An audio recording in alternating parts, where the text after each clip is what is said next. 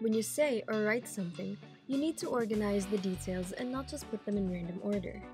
So as to be effective in this aspect, you need to know how to use logical connectors. To help you deepen your understanding of the concept, let us discuss logical connectors in greater detail. Let's begin by studying the following sentences. Before the arrival of the Spaniards and the introduction of Christianity, the Filipinos had already developed their own traditions and form of worship. The Filipinos, moreover, had their own form of government. Therefore, to say that the Spaniards brought order to the country by introducing their systems is incorrect.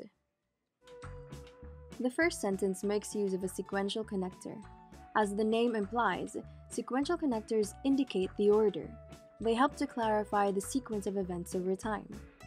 In the second sentence, we use the connectors moreover and therefore.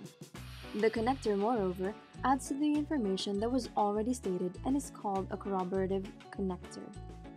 These are connectors that add, repeat, and intensify. It helps add information and intensify arguments. We also use therefore, which is a concluding connector and helps to, of course, conclude or end a series of ideas. The ones I've mentioned are only some of the examples of logical connectors.